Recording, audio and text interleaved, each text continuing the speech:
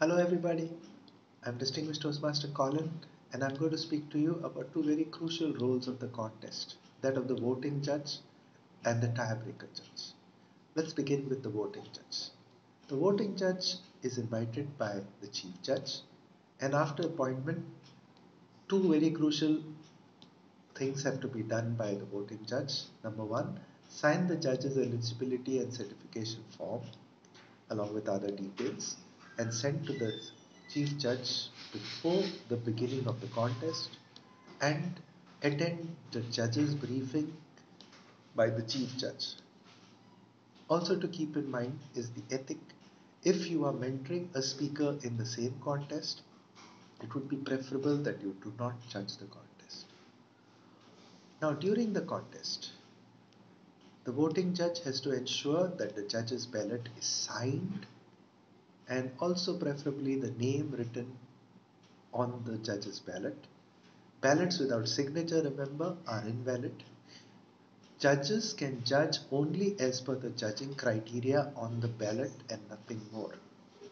At the end, choose only first, second and third place. No tie is allowed.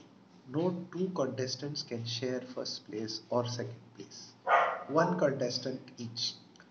Cut off the ballot from the lower portion and hand over only the lower portion to the ballot counter assigned to you.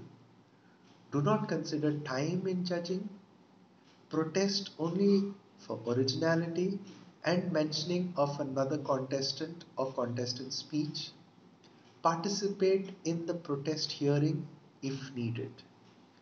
After the contest, do not speak to other contestants and give feedback. For that matter, do not speak to anybody about the contest and give feedback, and do not criticize the contest. For the tiebreaker judge is a completely secret judge only known to the chief judge who appoints him or her. Before the contest, the tiebreaker judge signs the eligibility and certification form and presents other details required and sends it to the chief judge. Attends the personal judges training. The tiebreaker judge has to undergo a direct personal judges training only with the chief judge, and the ethics of recusing also applies here in case there is a contestant tiebreaker judge is mentoring. The tiebreaker judge should not take up this role. During the contest, ensure that the judge's ballot is signed and preferably name entered in block letters. Also, mark ballots without signature, remember, are not valid. Judge the contest only as per the judging criteria and nothing else on the ballot. Mark all the participants in order of ranking. So if there are 10 participants, you need to rank each participant 1, 2, 3, 4, 5, 6 according to what you have discerned. Then cut over the lower portion of the ballot and hand it over only to the chief judge and nobody else. Do not consider time in judging. The tiebreaker judge cannot protest and does not participate in protest hearings. After the contest, do not speak to contestants and give feedback about their speech, and also do not criticize the contest.